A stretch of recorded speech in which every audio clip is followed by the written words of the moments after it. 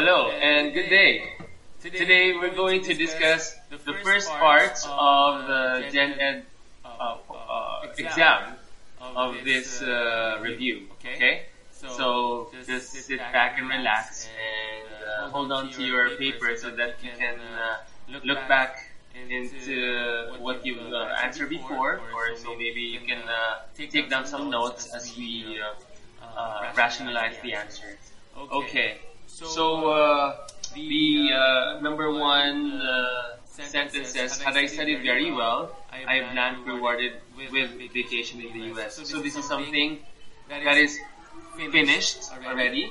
You know, look at the given. Had I studied, given. Rewarded, also given. Okay, and also done. So you're supposed to look for something that eliminates the possibility that it would happen again. So the answer is letter B. Okay, would have been rewarded with vacation. You cannot use letter C because of its future aspect, and you cannot choose letter A because you cannot put was with rewarded. Okay, and you cannot. You might say letter D is also an option, but in the context of the sentence, letter B is the answer. Okay. So next.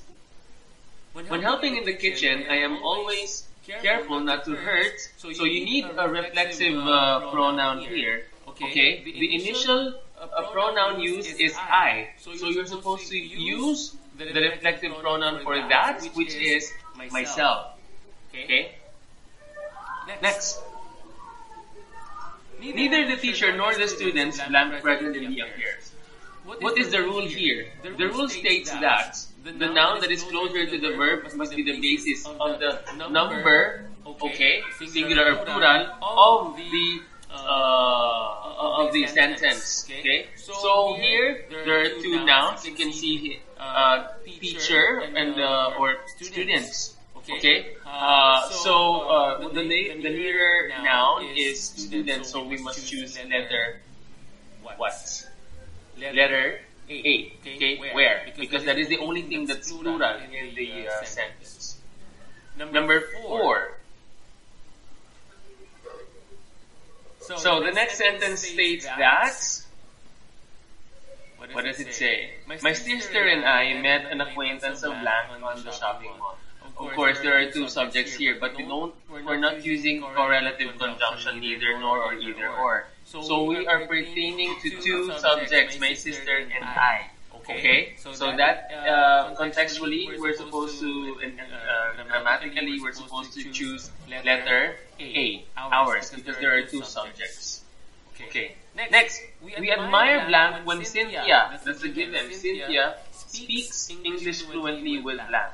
Okay? Cynthia obviously is a female. So you're going to look for pronouns here on the list that pertain to female. And as you can see, him, her, him, only one refers to female gender. So automatically, that's a giveaway. That is letter C. Okay? We admire her. Okay? When Cynthia speaks. So this is what we call cataphoric reference. When the pronoun comes before the noun. Next. On your trip to Tagaytay, if you chance upon, meaning if you see Arsenio, the guy, please give him my warm regards. Okay? Arsenio obviously is a guy, so you're supposed to look for an objective type of pronoun for that, and it's him. Okay. Number 7. The student's request to reset the test, blank, reasonable. The subject here, you're supposed to look at the subject, and the subject here is request. Okay? Request is singular, so you're supposed to look for a singular verb here, and that's letter D. Okay, next. So my concept of inner peace came from my mother's daily activities, which I now recall with fondness and awe. She was full-time housewife, wholly dependent on my father's monthly salary. How she made both ends meet. Okay, make ends meet, meaning there's shortage or maybe lack of financial, supply. So, guided us in our studies and did small acts of charity on the side was beyond me.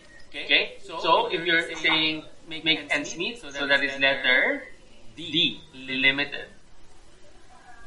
Okay. Next, the figures must be transmuted in order to understand the grade. Okay, so the given says that it's something used by teachers. So when you transmute grades, it's like you're looking for equivalence, or you transform the grades, the raw ones, to what is supposed to be inputted in the grading sheet. So the answer here is letter B, changed. Okay, some preachers suggest, preachers also already doing the suggesting, okay? They suggest what? So you're supposed to look for something that they are suggesting, okay? You cannot choose proposal, okay? This is not something that they propose. A prophetic is the adjective in nature, so it's a toss between C and D, right? But the answer here is letter C. You're not looking for a person, but a something that is intangible, so that's letter C, prophecy. Next, the courage of the child who saved his brother from a raging fire is worth black. Okay, so the context is that there's something the child that did. Okay, and it's something that's probably worth not watching. You're not going to make story out of it or guide the child, but emulate, meaning you try to follow the steps or what the child did. So letter A. Next, the expression baduy. Okay, so a lot of us probably have encountered this word. Baduy means like you don't dress up well, something like that, or you say something that isn't positive in nature, perhaps. So the connotation is that it's not decent, perhaps. So it's awkward looking. Okay. Next, several factors must be assessed to arrive at the sound blank. Okay, so this is common when you're in a decision-making process. So the answer is letter B, decision. Okay, because of profanity, the program was suspended from television. The capitalized word means, so profane means it's indecent, it's not very proper, okay, maybe suggestive of any sexual innuendos. So the answer is letter A, okay, obscenity. Okay, so that is the answer. Next, number 15. A story put together through an exchange of letters is called, okay, so these can be journals, these can be narratives that were written by the author, which were used as a part of a novel or the novel itself. So we call this epistolary novels. Okay. Next, what figure of speech is the Lord is my shepherd? So remember, simile, you have to, it's an indirect comparison wherein you use the words like, as, or than, and then the metaphor is when you do direct comparison.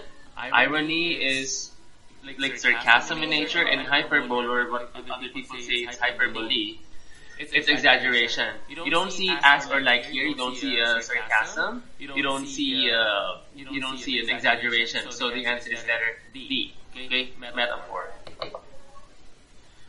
Okay, what the figure of speech is given in the next sentence? Okay, he is the black sheep of the family. Okay, so again, the pattern is very similar to the first example, to number 16. So the answer here is letter A, metaphor. Okay. Next, sturdy and strong. Okay. The Filipinos are like the molave. Molave is like a kind of plant or tree, right? So you see here the keyword like, which would tell us that the figure of speech is a simile. Next, she is a lovely rose. Okay, no like, no as, no than. So what is the answer? Again, a metaphor. Right. Did you get that? Okay, next. It drops as a gentle rain from the heaven. From heaven. So here, like as, right? Damn. You see as here. So what are you going to choose? Letter? Correct. That is letter B, simile. Okay. Are you familiar with the Merchant of Venice? Okay, it's one of the famous works of Shakespeare. The protagonist is Portia. So in this line, the choice is supposedly letter C. Mercy is spontaneous and freely given. Okay, next. Though nothing can bring back the hour of splendor in the glass, the glory of glory in the flower, we will grieve not. That's given. We will not grieve. Okay? So what is that? That is, okay, hope. Okay? When you are not dwelling on something that's done or, you can't take back anymore, that is letter B, hope.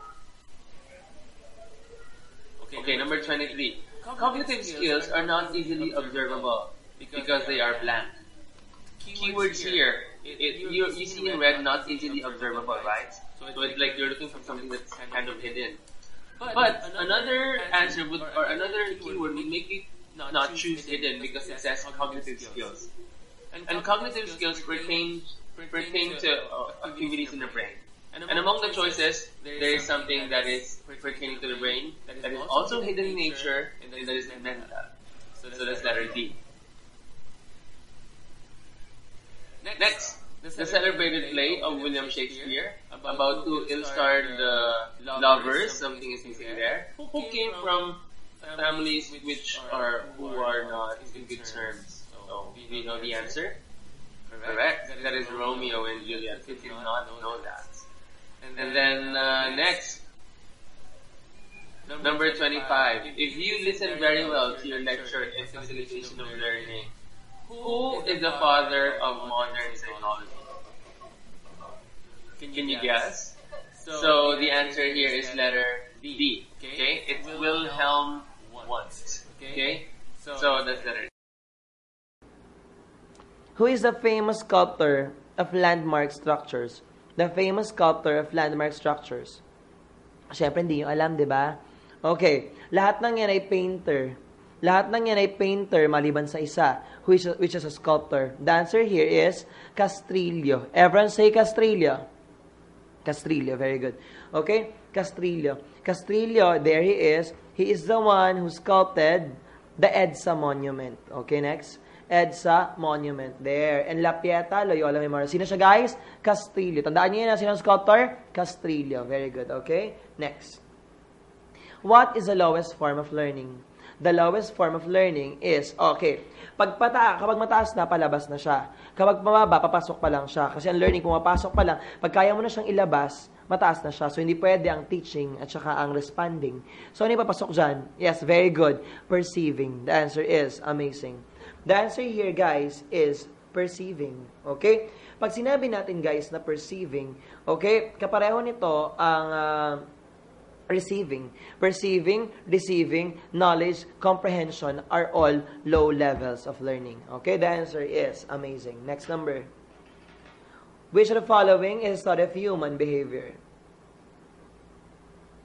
The study of human behavior is called psychology.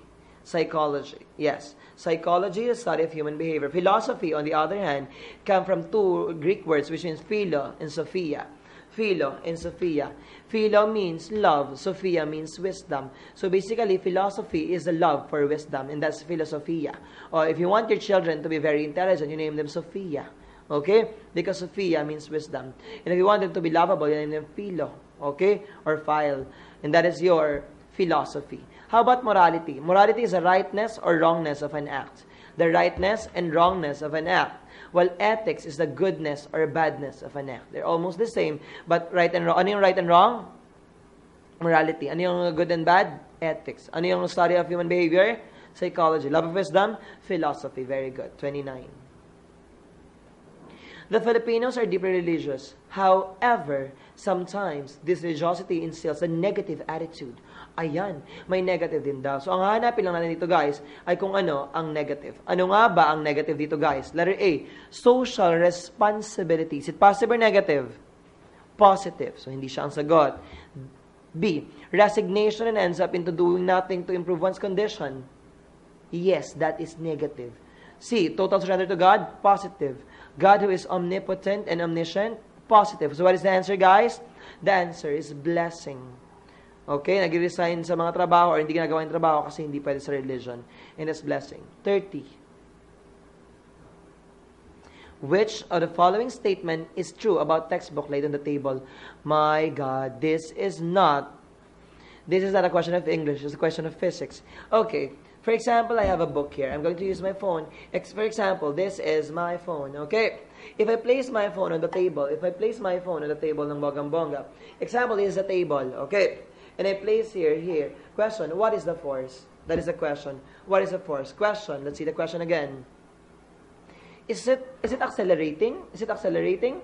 No. Accelerating means bumibilis. It's increasing its motion. So, hindi. Question, is it decelerating? No. Hindi naman bumabagal. Nakapatong lang, di ba? So, this is the question now. Is it no force or zero? The answer here is it moving? No. So, hindi blessing in there. It is zero. The answer is carrying. The answer is carrying.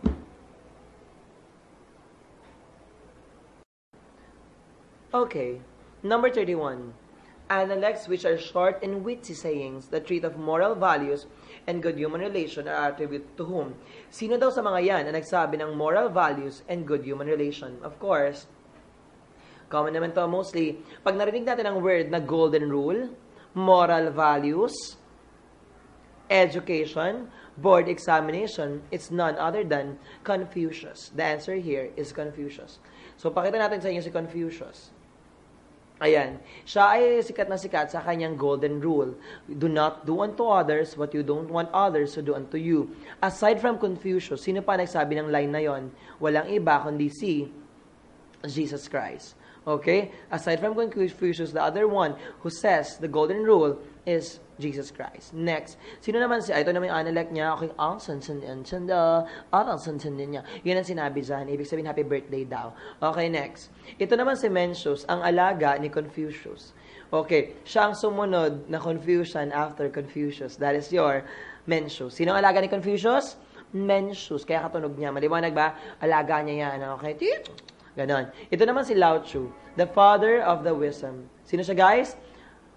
Lao Tzu, father of the wisdom. The wisdom means Tao.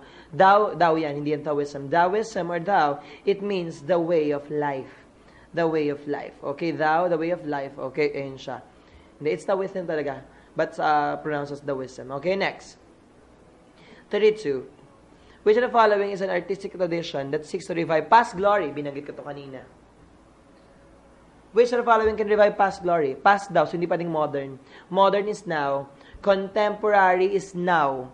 So hindi pwede ang modern, hindi pwede ang contemporary because modern and now is both bago. So what is the answer here, guys? The answer is it antique or classical? Hindi pwede ang antique. Antique is something for something for an object, okay? An old object which cannot be revived but can be preserved. So the answer is classical. Oh, di ba? Alam niyo na. 33. Parang may kaparehong tanong to kanina. What is the application of the principle of theories of human behavior in teaching and learning? Oh, human behavior. Teaching and learning is education. So, educational yan. So, what is human behavior? Again, sinabi ko na kanina, that is your psychology. Very good. So, this is your educational psychology. 34. Let me read this to you guys. I am a retired public school teacher. As a teacher, I was branded as a terror in school. Ay, may ganun pa pala. The pupils dreaded the day that they would enter my class. Takot ang taong bayan.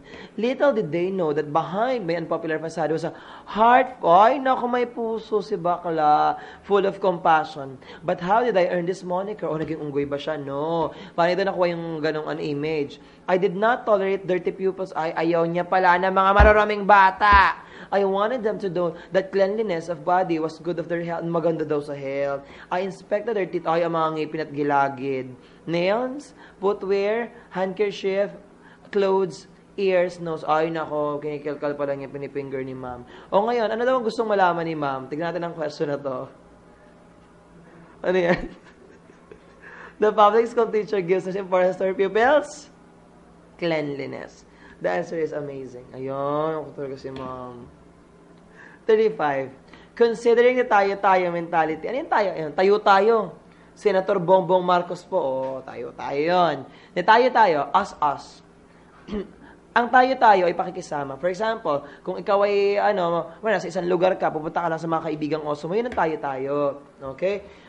Ayun, pakikisama yun. So, ano daw ang gusto mong mabago para makablit mo, para mabago siya, at para mayroong mas magandang magawa for tayo-tayo mentality natin? The answer here is a sense of common good. A. Kasi gusto mo hindi lang tayo-tayo, kailangan para sa lahat. Okay, the answer is amazing. 36. Who is the proponent of Arena Theater? Okay. The answer here, guys, is none other than Montano. The answer is Montano. The answer is Caring. Montano. 37. She is known for the love sonnet she wrote. O yan. Di pa galingan kayo manghula ngayon dyan. Sino ba yung apat na yun? Hindi rin kilala. Tama ba ako? So, ganito na lang yan. Sabihin ko na yung answer sa inyo, guys. Pag sinabi natin, guys, ang love sonnet, bilugan nyo ang word na love sonnet. May nakakalimutan. Wait, balikan ko lang. Sino yung sculptor kanina? Castrillo. Very good. Pag sinabing love sonnet, sino to? It's Ofelia Di Malanta. Ofelia Di Malanta. Ayan siya. Ofelia Di Malanta. O, papakita ko ang picture niya sa inyo. Ayan, kamag-anak niya si Michael Jackson. Hindi, joke lang. Okay? That's Ofelia Di Malanta. Kapag love sonnets, Ofelia Di Malanta. Okay, ayan yun. 38. What is si Colonel Papa yan? 38. What is a collection of Indian sacred hymns? Indian sacred hymns. Okay. Pag sinabing Indian sacred hymns, guys, the answer here is what? The answer here is Rig Veda. Everyone say Rig Veda. Very good. Rig Veda. Pagka him, Rig Veda. Pero pag sinabi naman natin, guys, na Mahabharata, everyone say Mahabharata. Go! Mahabharata. Go! Mahabharata. Pag sinabi Mahabharata, mahaba, maiksi. Mahaba. Tama ba ako? That is the longest epic in the world. Mahabharata is the longest epic in the world, and Mahabharata is the most famous or most popular Indian story, literature. That is Mahabharata. While Ramayana is the second most important, most popular, second most popular Ramayana. While Upanishad are mystic teachings. Ano yung Upanishad, guys? Mystic teachings. So ano sagot natin? What are sacred hymns? Very good. Rig Veda. Let's have a recap. Ano yung longest epic in the world? Very good. What is the longest play of Shakespeare? Wow, naalala. Very good. It is your Hamlet. Ano naman yung second most popular Indian literature? Ramayana. Ano yung mystic teaching? Upanishad. Ano naman yung Indian sacred hymns? Rig Veda. Next. Ito ang Rig Veda. Okay. Next. Ito ang Mahabharata, the longest epic in the world. Okay, next. Upanishad, mystic teaching. Next. Ramayana. Okay, that's the second. Okay. Greatest work. 39. Which is not characteristic of people with a strong sense of self-efficacy. Which is not characteristic. Ang hinahanap na negative. Ano daw ang hindi characteristic ng taong may sense of self-efficacy? O yung mga taong gusto ng which is self-efficacy, ito yung mga taong may tiwala sa sarili, may kakayahang gumawa ng mga bagay-bagay na above their own kakayahan. So basically, what is this, guys? Pag ikaw ay may sense of self-efficacy, gusto mo ba ng challenging problems or hindi? Yes, gusto mo. Gusto mo ng challenging problems. So what is the answer here, guys? The answer here is caring. Caring. Kasi sabi ng caring, avoid challenging tasks. Kasabi niya, kasi ang tao may self-efficacy, gusto niya ng challenging task. The answer is caring. Next. 40. Who is the first mythical geographer who was recognized due to his vivid description of lands and people encountered by his hero, Ulysses? Okay. The answer here, guys, is none other than Homer. Homer. Ulysses came from the story Iliad and Odyssey. Papakita ko sa inyo, ito nga pala si Homer. Ayan siya. Yan si Homer. Dati siyang goat. Okay? Ayun si Homer ng bonggang-bongga. Okay? Ang kanyang storya ay Iliad and Odyssey. Tapos si Ulysses, ang Latin name for Odysseus. At ang bida doon. Okay? Si Homer, ang bida sa Iliad and Odyssey. Next. Ito naman guys, si Virgil. Siya ang nagsulat ng Aeneid. Okay? You're all I need without you, girl. Aeneid. Maliwanag ba? Thank you so much. Si Aeneid yan. Okay? Hindi natapos kasi namatay siya. Ito si Plato, tatay ni Platito. Okay? Ayan si Plato ng bonggang-bongga. Siya ang nagsimula ng academy. Ang teacher niya ay si Socrates. Tapos ang teacher naman ni Socrates, guys, ang teacher naman ni Socrates ay si Aristotle. Okay? Sino silang tatlo ng bonggang-bongga? Okay? Simulan natin. Si Aristotle, ang kanilang pinaka-teacher. Si Aristotle ang nagturo ng reasoning. Anong tinuro ni Aristotle? Reasoning. Very good. Tapos, estudyante ni Aristotle, sino? Si Socrates. Si Socrates naman, guys, anong tinuro sa atin ni Socrates? Very good. Art of questioning. The art of questioning. At estudyante ni Socrates, si Plato, na nagsimula ng academy. Okay? At ang anak ni Plato ay si Platito. Very good. Ipos niya yan. Okay? Next. Si Cicero naman ay isang orator. Sino, guys? Orator. Okay? Isang orator. Okay, next. Okay, baba akong sagutan to. Sino ulit yung orator? Cicero. Sino yung nagsimula ng reasoning, nagpaliwanag ng reasoning? Aristotle. Sino nagpaliwanag ng questioning? Socrates. Ano nung ginawa ni Plato? Okay, very good. That is your academy. Sino nagsulat ng Aeneid? Sino nagsulat ng Aeneid? Virgil. Sino yung orator? Cicero. Okay, sino yung Iliad and Odyssey? Homer. Very good. Ano yung dalawang sinulat ni William Shakespeare? Hamlet and Romeo and Juliet. 41. Haiku is traditional Japanese poems consisting of what? O ano daw yung haiku-haiku na yan, guys? Ano kayang haiku-haiku na yan? Ang haiku, guys, everyone say haiku. Haiku. Very good. 3 lines, 17 syllables. Ano yung haiku, guys? 3 lines, 17 syllables. Ano yung haiku? 3 lines, 17 syllables. So the answer here is caring.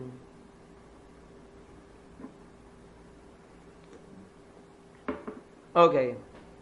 42. This Filipino writer in English who used Hispanic Filipino culture and tradition in his fiction works. Sabi dito, okay, isa siyang Hispanic Filipino. Hispanic Filipino. So half Spanish, half Filipino. Ganito lang yan, guys. Okay. Kapag Filipino siya, sorry. Ang ginagawa niya Hispanic or Spanish. Pag sinabing Hispanic Filipino, guys, natandaan niyo lagi, he is also known as the Quijano de Manila of Philippine literature. Ano sabi ko? Quijano de Manila of Philippine literature. Pag sinabing Quijano de Manila of Philippine literature, bali-balik na rin yung word na Quijano, magiging Joaquin. So the answer is Nick Joaquin. Paki-take note yan, ha? Paki-take note yan. Pag sinabi natin, guys, na Hispanic Filipino culture, that is Nick Joaquin. Tandaan nyo yan. Pero pag ang lumabas sa board examination naman, ay English or Filipino-American, ang sagot ay Bienvenido Santos. I will repeat that. Pag Filipino-American, ano yun, guys? Bienvenido Santos. Very good. So the answer is blessing. Sino yung Filipino-American? Bienvenido Santos. Filipino-Hispanic culture? Nick Joaquin. Ayan siya. Okay. Ayan. Quijano de Manila. That's it. The pen name is Quijano. Sino naman ang Plaridel? Sino ang Plaridel naman? Kung ang Supremo ay si Andres Bonifacio, sino ang Plaridel? Di ba sabi ko Quijano, pag balik-baliktad mo, magiging Joaquin. Pag binibili-baliktad mo naman, ang Plaridel magiging Del Pilar. Marcelo H. Del Pilar. Okay, next. Who is a famous composer from... Ay, nasa ano na pala tayo, guys, ha? Tayo ay nasa social science na or social studies. 43. Who is the famous composer from Angono, who is also a national artist? Ayan, nahirapan ng taong bayan. Okay, ganito yan, guys.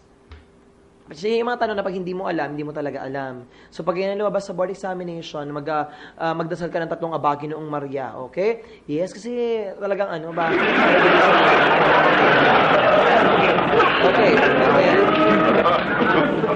Aalisin ko na, hindi mo naman alam, di ba? Sagutan na lang natin siya. Hindi pwede si Kayabyab. Si Kayabyab ay galing sa Manila. Ryan Kayabyab, maestro Ryan Kayabyab, so hindi siya. Si Sinisal naman ay galing sa Cavite. So, ang sagot natin ay Buenaventura o San Pedro? The answer is San Pedro. Siya ay walang iba kundi si Lucio San Pedro na siya po ang nagsulat ng Sa Ugoy ng Duyan or Lullaby O di alam yung logay ng duel? Sana'y di magmaliw ang dati kong araw. O diba? Sa ugoy ng duyan, lalabay. Ano sa Tagalog ang lalabay? Uyayi. Ano yun guys? Uyayi. Ang lalabay sa Tagalog ay uyayi. Next. Which among the following is a part of the newspaper where you can see the opinions of people? Ayan mga opinion. Makikita ba yan sa obituary? Ay, hindi ba? Ano naman sa obituary? Mga nategi, tama ba? Mga dead or nawawala, mga ganon. Okay, yan. May krus pa siya. So, ang headline naman ay ang ulo ng mga balita. Ano yung headline, guys? Ulo ng mga balita. Very good. Okay. Ano naman ang classified sections? Nandiyan ang classified ads. Classified ads or advertisement. Classified ads or advertisement. That is your classified ads ng bonggang-bongga. Okay? Ano naman ang editorial section? Ang editorial section naman, guys, dyan matagpuan ang yung very good opinions of people. Okay? Saan ang advertisement? Classified ads. Saan ang ulo ng mga balita? Headline. Saan ang nategi? Obituary. So, ano sagot? Editorial. Editorial is also known as opinion section, comment section, or your pangulong tudling in Filipino. So, editorial is also known as your pangulong tudling. 45. Oh! Social studies. We are now entering your social studies. Social studies.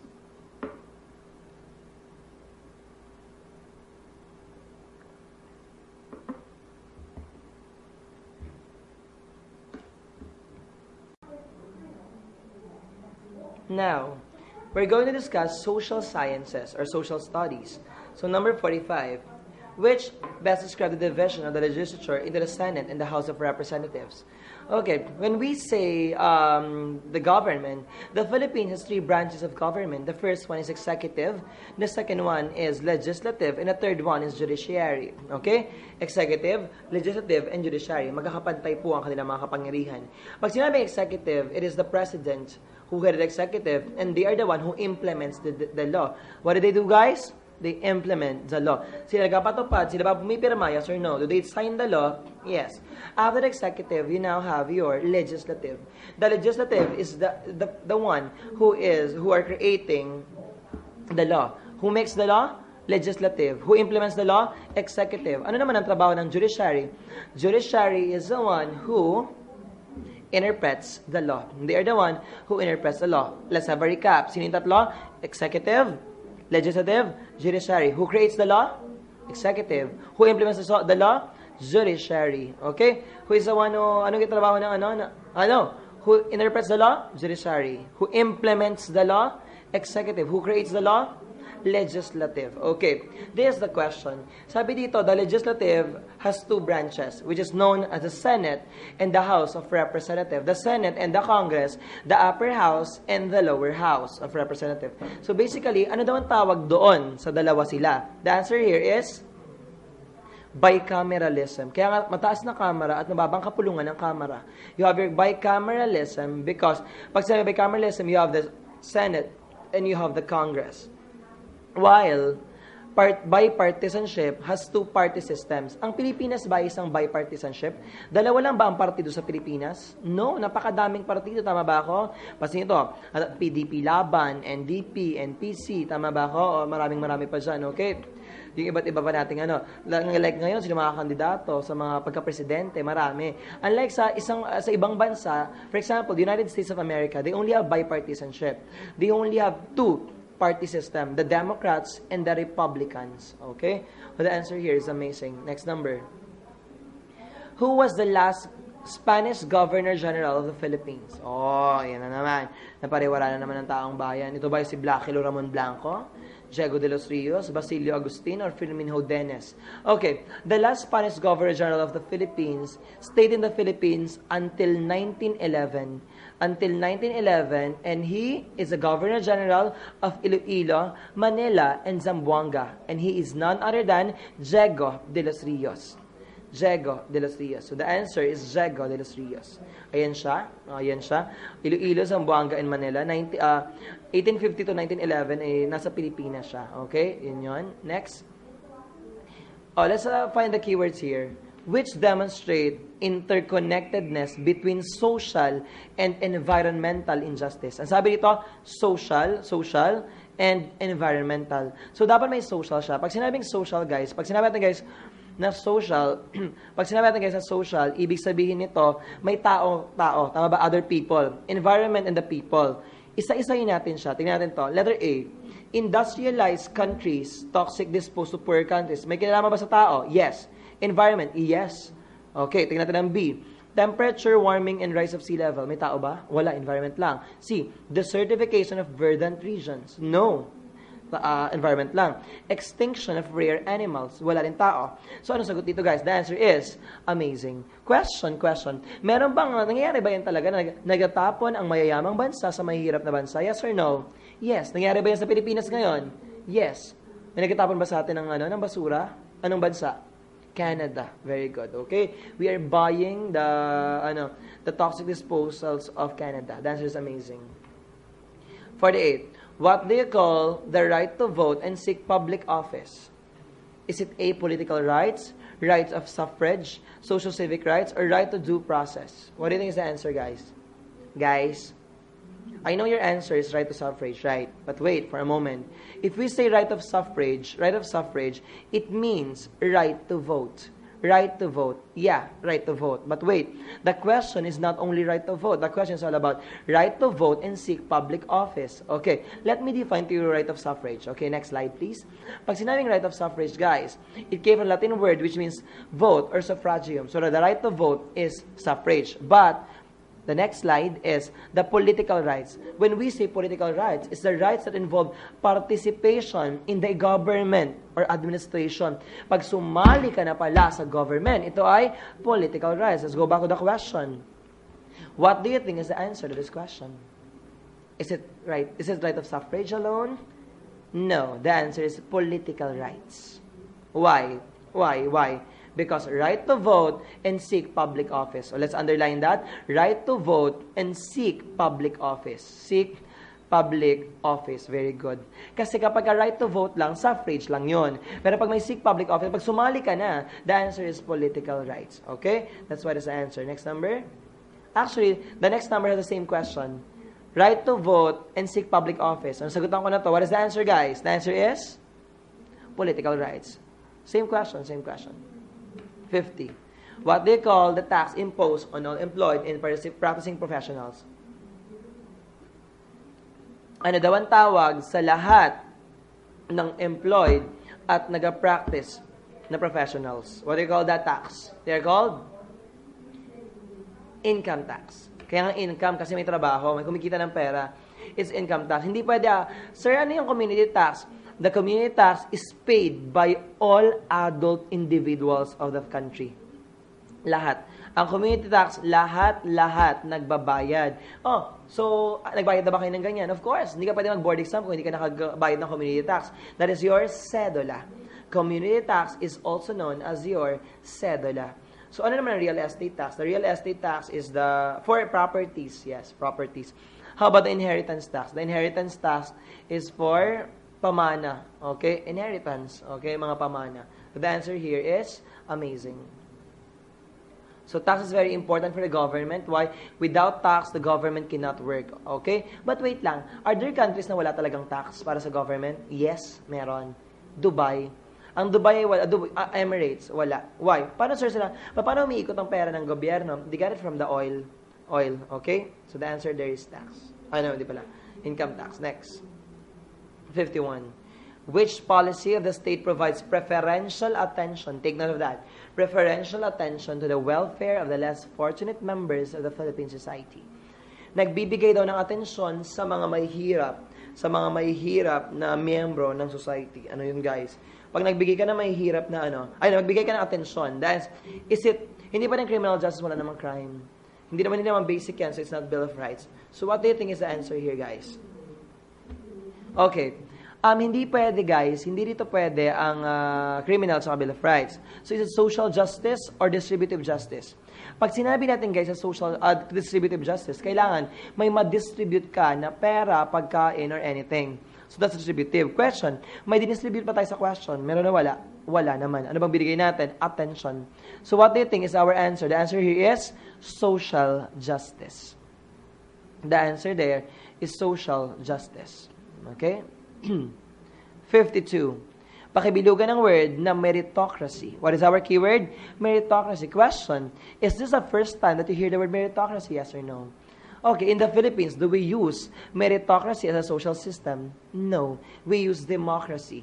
Question, maganda ba ang democracy? Yes or no? May maganda, may hindi. But remember this, democracy is not that good because everyone can say their own opinion. Kahit hindi nila alam yung issue, may sasabihin sila. And that's democracy. What is meritocracy? Sa meritocracy, not anyone can say what they want. Not anyone can participate in the government. Only those who are part of the merit group. So who are the merit group? The merit groups are the one who are people of talent. Okay? Merit group are the people with talent. So sir, hindi ba parang ano naman yan? Parang namang unfair sa ibang tao. Actually, it's fair. Why? Lahat ng bata, this is Singapore, the country of Singapore uses meritocracy. So, anong ginagawa doon, guys? Lahat ng bata sa Singapore, mag-aaral ng pantay-pantay sa lahat ng paralan. Pag ikaw ay nagpakitang gilas o gumaling ka doon, o na-reach mo ang standards nila, you will be part of the merit group. Okay? So, fair pa rin siya. Galingan na nga lang ng mga taong bayan. Okay? At sa meritocracy, walang corruption. Why? Mataas ang sahod ng mga government officials, kaya wala silang chance na mangurap. Ikalawa, mapakalaki ng kabayaran pag nag-corruption ka sa Singapore. So the answer here, so kung naintindihan niyo yung mga sinabi ko, ano ang meritocracy? Ito ba ay ruled by wealthy people, elitism, noble birth, or people of talent? What is our answer? The answer is blessing. Leadership of people of talent. 53. Which constitutional safeguard prevents one branch of government from becoming powerful or abusive? Para malaman natin, okay, para daw hindi maging masyadong makapangyarihan ng isang sangay. Sabi ko kanina, ang bawat branch ng government ay pantay-pantay lamang. Okay? So, ano daw nagtawag para ma-prevent natin yung yung maging powerful yung isa or abusive yung isa. The answer here, guys, is check and balance. The answer here is check and balance. Pag sinabing check and balance, guys, we are checking checking and balancing. Check natin kung balance pa ba yung tatlo. Maliwanag ba? That's it. Ang ombudsman ay kung saan ka magsasampa ng kaso para sa mga public officials or government officials. Ombudsman. Siya yung magbabantay niyan. While the impeachment naman, guys, ang impeachment naman ay binibigay lamang sa mga tao. Okay, so ang answer dyan ay check and balance. Let's go to impeachment. Okay, next number. Look at this. Ito lang ang mga taong pwedeng ma-impeach. The President and the Vice President, Supreme Court of the Philippines, Commission of Civil Service, COMELEC, Commission on Audit, and the Ombudsman. Napansin nyo, wala ang Senado. That's why Revilla, Enrile, and Estrada ay hindi pwedeng ma-impeach. So, ano ba ang impeachment? Makukulong ba pag na-impeach? No. Ang impeachment, guys, is only removal of office. Pag ikaw ay na-impeach, tatanggalin ka lang sa posisyon mo. Who is the first impeached person in the Philippines? Is it Marcos, Estrada, Arroyo, or Corona? Is it Marcos or Estrada? Estrada. Marcos is not impeached. Maliwanag ba? Estrada. Who is the second impeached person in the Philippines? Corona. Who is the third? Wala. Maliwanag ba? Dalawa pa lang sila na-impeach sa Pilipinas. Okay? So, their impeachment. Okay. So, ang Senado, sa Ombudsman ka mag-file doon. Kaya nga sa Ombudsman sila nakabinbin. So, para ma-impeach, kailangan may reason ka. May treason. Okay? Anong treason? Kumampi ka sa ibang bansa. Okay? Ano pa? Bribery. Next. Bribery. Okay? Nagsuhol ka. Okay? Next. Pumatay ka, other high crimes. Next. Graft and corruption. Malversation of funds. What else? Betrayal of public. Ito nangyari kay Gloria Macapagal Arroyo. Kaya siya nakakasuhan ng impeachment case before. Di ba sabi ni Gloria Macapagal Arroyo? Yung tumawag siya kay Garci. Di ba tumawag siya doon? Sino tinawagan niya? Si Gwen Garci, tama ba? Ayun, tumawag siya ng bagong kay Garci. Tapos tumawag siya, sabi niya pagkatapos nun, I am sorry. O, di ba? That is betrayal of public trust. Okay, next. Ito yung check and balance. Okay, nangyari yung check and balance sa sige, go. Sa tatlong branch ng ating government. Sino yung gumagawa ng batas? Legislative. Nag-implement ng batas? Executive. Nag-interpret? Judicial. Okay, next. What is the predominant characteristic of Eastern religion? Ano ba yung mga Eastern religion? Yung mga singkit. Like for example, yung Confucianism, mga ganon. Okay? Buddhism, Taoism, yun. Question, do they teach us pessimism? Pagiging negative? No. Secular, is it mysticism? Kapakapangyarihan? No. Is it amazing or blessing? The answer here is optimism.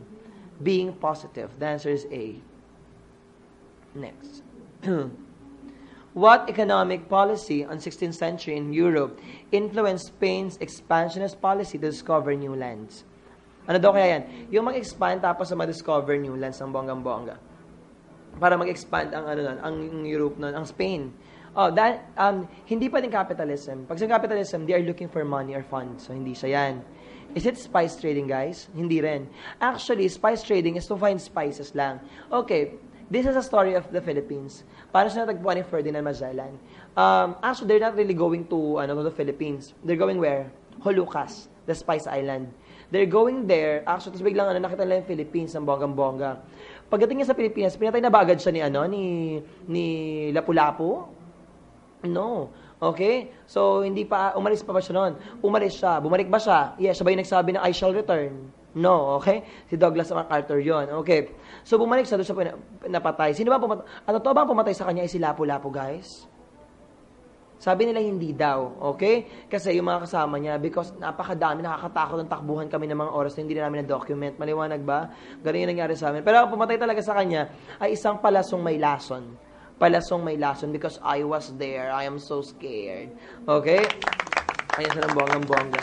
So that is your, hindi spice trading ang sagot dyan. Okay? So, ano nang sagot dyan? Caring or day-day? Ang colonialism ay manakop ng ibang bansa. Manakop ng ibang bansa. Ang sabi, discover new lands. Discover new lands. So, hindi naman sinabing sinakop ang mga The answer here is mercantilism. The answer is mercantilism. Why? When we say mercantilism, you have to have more power. Ayan siya. Okay, next. Ayan o. Power. Okay, next. 56. What is the right invoked in the writ of habeas data? The writ of habeas data. Actually, this is the right used by Janet Napoles nung tinatanong siya. Okay? Ano ba sabi niya sa kanya? Ano ba, tatanungin ako si Janet, tatanungin ako tanungin mo ako, Sir Lando kung ako talaga kasama ni Ben Hurloy.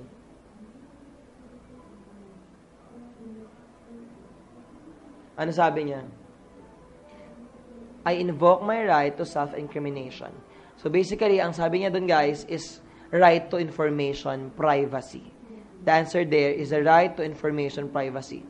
Okay, 8. Kung alamin niyo ang totoong definition ng writ of habeas data, okay, next. The writ of habeas data is a privacy in life, liberty, security. Okay, yun. Privacy in life, liberty, and security. That is writ of habeas data. While the writ of amparo is a right to life, liberty, or security. Take note of that. Kapag right to privacy in life, liberty, or security, writ of habeas data. Pag right to life, liberty, and security, writ of amparo. Okay, next. 57. Whose philosophy advocates the use of reason in understanding the existence of God? Sino sa mga yan ang gumamit ng reason? Pinaliwanag niya ang pang-existence ni God. Ang existence ni God. Sino kaya dyan guys ang nag-prove ng existence ni God? Nagbigay ng reason? Dalawa sila actually. Take note of their names. The first one is Saint Thomas Aquinas. So the answer is Saint Thomas Aquinas. The other one is Saint Augustine. So we have two answers. If ever nawala sa Saint Thomas Aquinas, yung sagot natin, Saint Augustine. So basically, they are meron naman sa dulo yun, okay? There's another question sa dulo, okay? You have Saint Thomas Aquinas and Saint Augustine. Ayan siya. Okay? So siya nagsabi na faith and reason is important. Next. 58. Basahin natin ang tanong. Which is a check on the executive department? Sino-check daw? Sino-check? Executive department. Sino-check, guys? Executive department. Sino nag-check? Judiciary. So, ang hahanapin natin sa sagot dito, guys, hahanapin natin yung chine-check ng judiciary ang executive department. Chine-check ng judiciary ang executive department. Letter A, impeachment of the Chief Justice. Wait, ang chine-check ba executive? No, ang chine-check ay judiciary. Tanggal na agad ang A. How about B? Determining the salary of the president and the vice president. Question. Yes. Executive ang sinecheck. Pero wait lang. Ang judiciary ba ang nag-determine ng sahod? Yes or no? The answer is no. How about C? Declaring a legislative measure unconstitutional. Wait. Legislative. Sino sinecheck? Legislative. So, hindi pwede ang C. D. Declaring an act of the president unconstitutional. So, what is the best answer here? The answer here is day. The answer there is day. Okay, next. 59. Which is a fundamental law of the land? Land daw. Hindi pa rin 10 commandments. Okay? God yon. The fundamental law of God. Okay? Hindi pa rin civil criminal law. Hindi yan fundamental. Sa fundamental, Constitution. Constitution is the fundamental law of the land. The answer is blessing. 60. Ito na tayo. Gregoria de Jesus saw her husband blank charged for treason by fellow Filipinos who have formed the Philippine Republic. Sino ba yung Gregoria de Jesus na yan? Si Gregoria de Jesus, ang lakambini. Okay? Si Gregoria de Jesus, guys, ang lakambini ng Katipunan. So, kung siya ang lakambini ng Katipunan, asawa niya ang ama ng Katipunan. Sino ba ang ama ng Katipunan, guys? Walang iba kundi si Andres Bonifacio. Ang sagot dito, guys, ay walang iba kundi si Andres Bonifacio. Okay? Ayan, yun ako. Si Andres Bonifacio yan ang bongga mo. Sino ang unang presidente ng Pilipinas? Emilio Aguinaldo. Okay? Sino ang ama ng Katipunan? Andres Bonifacio. Okay? Si Andres Bonifacio ang sagot natin. Ayan. Si Andres Bonifacio ang sagot natin doon. O yan, si Gregoria de Jesus ang bonggang-bongga. Ayan siya. Napakalungkot po niya ng mga panahon na yan kasi busy. Hindi po siya nakakascore kay Andres Bonifacio ng panahon yan. Ayan po kaya nalungkot siya dyan. Kamukha niya po si Ate J. Okay? Ayan po. Tapos po namamatay po si Andres Bonifacio, pinush niya agad na magpakasal kay Julio Nakpil. Di ba? Ang best friend naman ni di ba? Masaya ang kwento niya dyan. Yan si Gregoria de Jesus. Okay, next.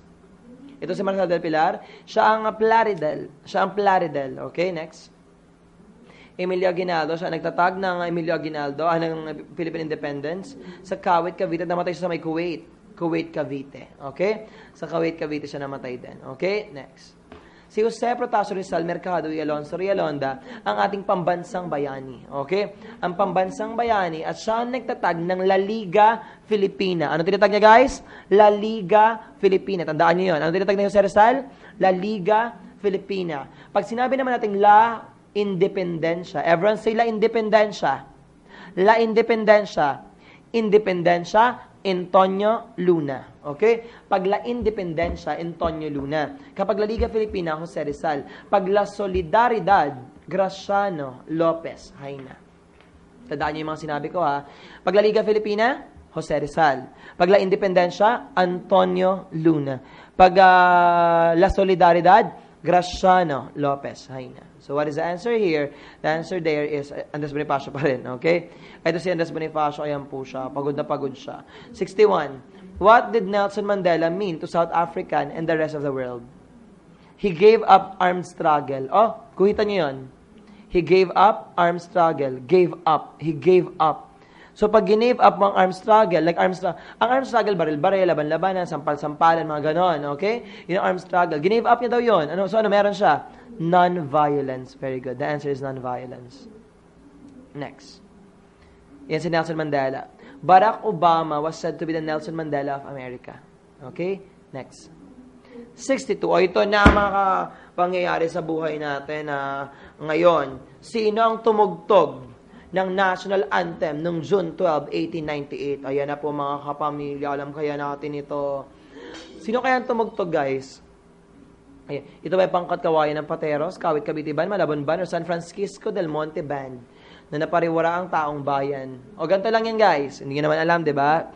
Noong June 12, 1898, ang nagdeklara ng Philippine Independence ay walang iba kundi si Emilio Aguinaldo, pero hindi siya ang nagwagayway ng watawat ng Pilipinas.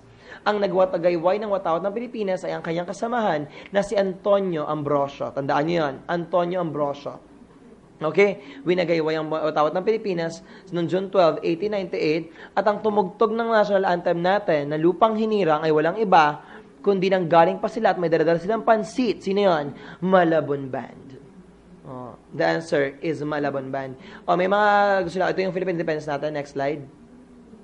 Okay. So, hindi pala si Emilio Aguinaldo nagwagayway ng ating watawat, kundi si Antonio Ambrosio. At tandaan niyo to, sino bang nagtahi ng watawat ng Pilipinas? Ang nagtahi ng watawat ng Pilipinas ay walang iba kundi si Marcela Agoncillo. Sino guys?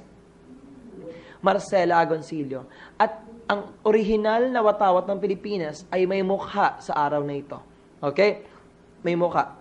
Alam niyo kung anong mukha? Yung mukha ng baby sa may Teletubbies. Maliwa, joke lang, hindi. Okay? Hindi ko alam kung sino yung mukhang yun. Basta may mukha doon, okay? That is your Philippine independence ng bonggang-bongga. Well, is that the true independence of the Philippines? Is that the true independence? June 12, 1898? The answer is no. Kasi noong June 12, 1898, hawak pa rin tayo ng mga Amerikano. So, hindi pa tayo talaga independence. Binili tayo ng mga Amerika sa Treaty of Paris. Sa Treaty of Paris. Okay? So, binili tayo ng bonggang-bongga. So, hindi pa tayo true independence niyan. Kailan talaga ang true independence natin? July 4, 1946. Kailan guys? July 4, 1946. Kasabay ng independence ng Amerika mula sa Europa. Okay? July 4. Kaya nga may kanta, di ba si Katy Perry na like the 4th of July, 'cause baby you're a firework. Bakit may fireworks? Bakit may fireworks? Guys, may fireworks kasi may independence sila doon. Okay? Yun yun. So, the answer there is, continue next. 63. Agency tasked to nurture Philippine arts. Pakisampa na nagsagot ng NBI. NBI, National Bureau of Investigation ng Philippine Arts? No. So, ano bang CCP? Cultural Center of the Philippines. Cultural Center of the Philippines. Ano NCAA? National Collegiate Athletic Association. Yun ang kasama ng UAAP. So, hindi yan ang sagot. Pakisampal din ang nagsagot niyan. Okay? How about NCCA? National Commission for Culture and the Arts. National Commission for Culture and the Arts. What is the answer? The answer is Dede. Number 64. The ultimate objective of the comprehensive agrarian reform is what? The ultimate objective. What is the ultimate objective of the Carl? Ang ginawa ng Carl ay nagbigay ng mga lupa sa mga magsasaka na walang lupa. So yun yun. So what is the answer here? The answer is blessing. Distribute all arable lands to the landless. 65. Which was the first labor union in the country founded by Isabela de las Reyes in July 1901? Which was the first labor union in the country founded by Isabela de las Reyes? Okay, Isabela de las Reyes is known to be the father of Philippine labor. The father of Philippine labor. Okay, the answer here, sabihin ko na yung sagot para mapaliwanag si Isabela de las Reyes. Union Obrera Democratica. The answer is Union Obrera Democratica. It's blessing. Okay, next. This is Isabela de las Reyes, or Don Belong. He's the father of Philippine labor. He is the founder of the Aglipayan Church or the Iglesia Filipina Independiente or the Philippine Independent Church. The Philippine Independent Church is the only remnant, the only living remnant of the Philippine Revolution. Okay? The Philippine Independent Church. Maya pag-usapan natin yun. Okay? So the answer is Union Obrera Democratica. Number 66. Saan daw nakipagkalakalan ng Pilipinas sa galleon trade? Okay. Ang galleon trade or kalakalang galleon ay tinatawag ding Manila-Acapulco trade. Ano tawag sa kanya, guys? Manila-Acapulco trade. So, nakipagkalakalan ng Maynila sa may Acapulco. At ang Acapulco ay parte ng anong bansa? Ito ay parte ng Mexico. The answer here is Mexico or Mexico. Okay? Ayan siya, ang kalakalang galleon. Mula Acapulco, pupunta ng Maynila at mula Maynila, pupunta ng Acapulco. Okay? Magkapalitan siya ng bonggang-bongga. Ayan. So, that is your Manila, Acapulco. Ayun yun. 67. How many days are needed after which an enrolled bill becomes a law? O ganito yan. Sino pipirma ng batas? Executive, Legislative, Judiciary. Executive. Sa kamay nino? Presidente. Question. Kailangan ba pirmahan ng presidente? Yes, kailangan niyang pirmahan kung approve or disapprove. Meron siyang kapangyarihang i-disapprove ang isang batas na ang tawag ay veto power. Anong tawag, guys? veto power or set aside. That is your veto power. Kaya lang, halimbawa lang na wala siya or lumabas siya ng bansa at umalis siya. Question, pwede ba maging batas yun kahit hindi niya pinipirmahan? The answer is yes. Pag hindi niya pinirmahan ng isang batas o hindi niya pinansin ng isang batas ng 30 days, magiging isa siyang batas. What is the answer here? The answer here is 30 days.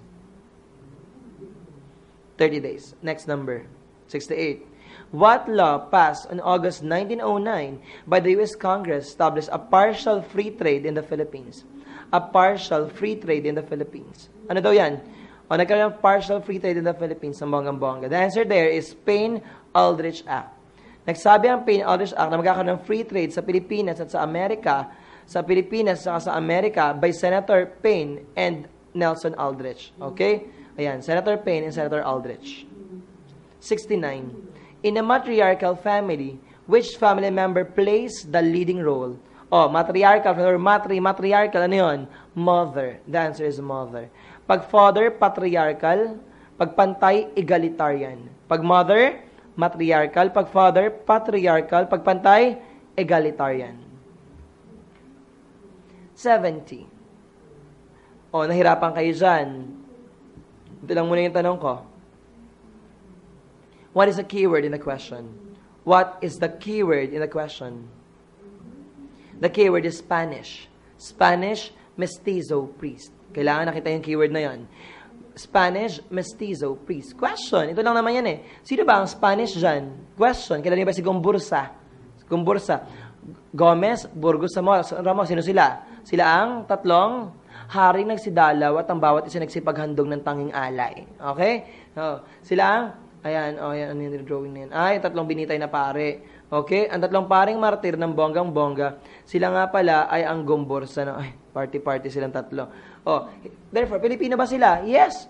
So, ang hinanap ay Spanish. Wait, sino ba ang Spanish dyan? Walang iba kundi si Padre Pedro Pilaes. Padre Pedro, kasi si Gregorio Aglipay ang unang obispo ng Iglesia Filipina Independiente or Philippine Independent Church.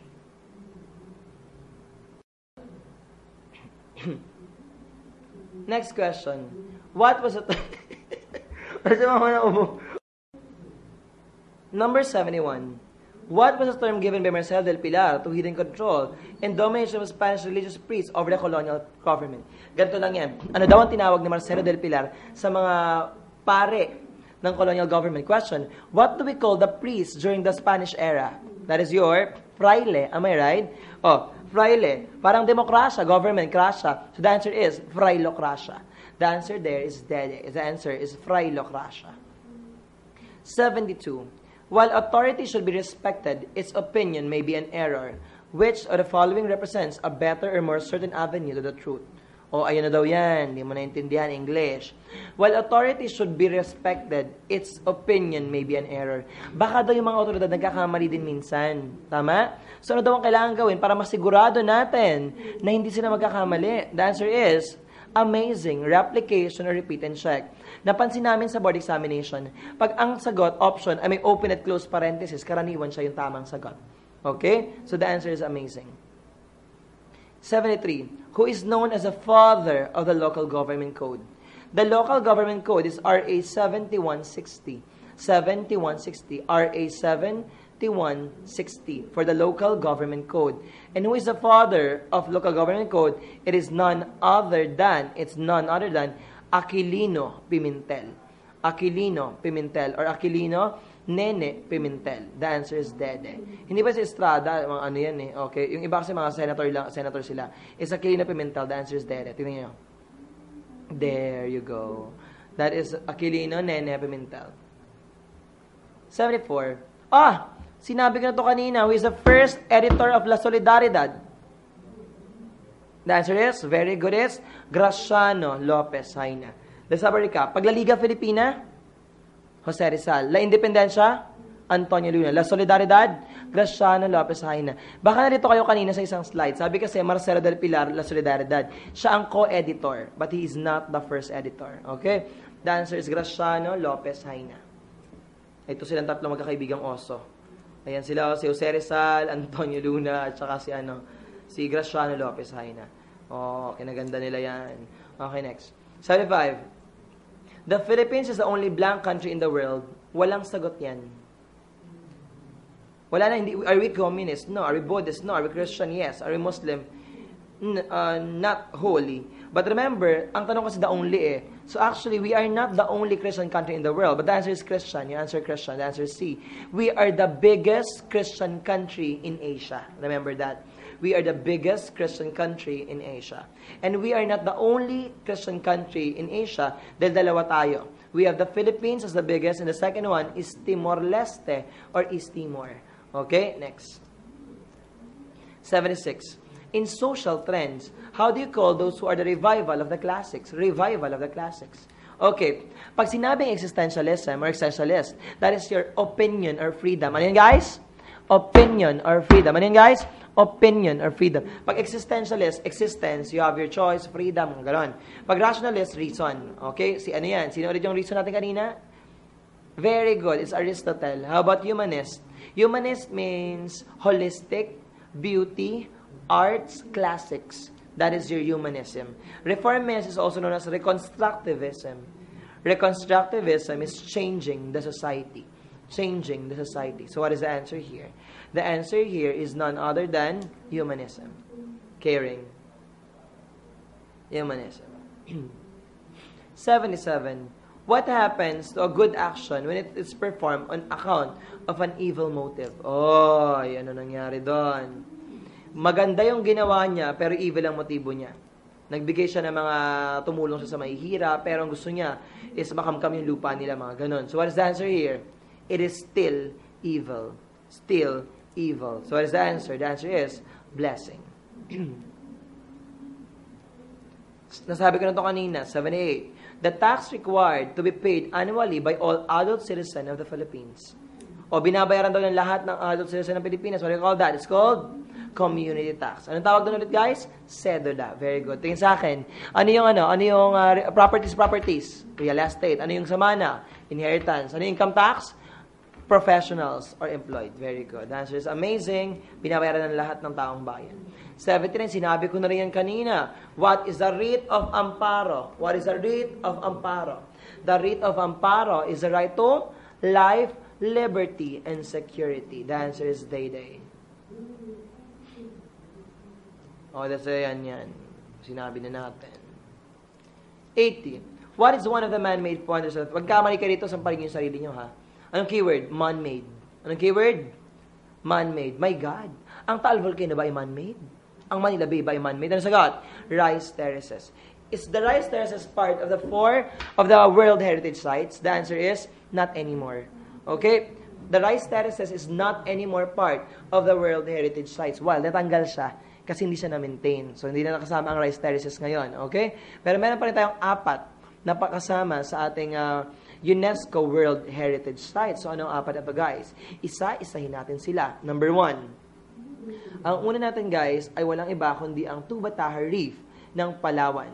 Tubataha in the underground river of Palawan. Number 2, you have the streets or the city of Vigan. Okay? Which is also one of the 7 wonders of the wonder cities of the world. Number 3, you have the Baroque churches of the Philippines. Na matagpuan ng 4 na Baroque churches, Paway, Vigan, Intramuros, Maynila, at Iloilo. Okay, the Miagao Church. So, 4 yun. Okay? And the 4th one is the biodiversity in Mindanao. Okay? So, 4 ang ating ngayon. Ika-4 natin ang rice terraces, natanggal na siya ngayon. The answer there is amazing. 81. As a social science teacher,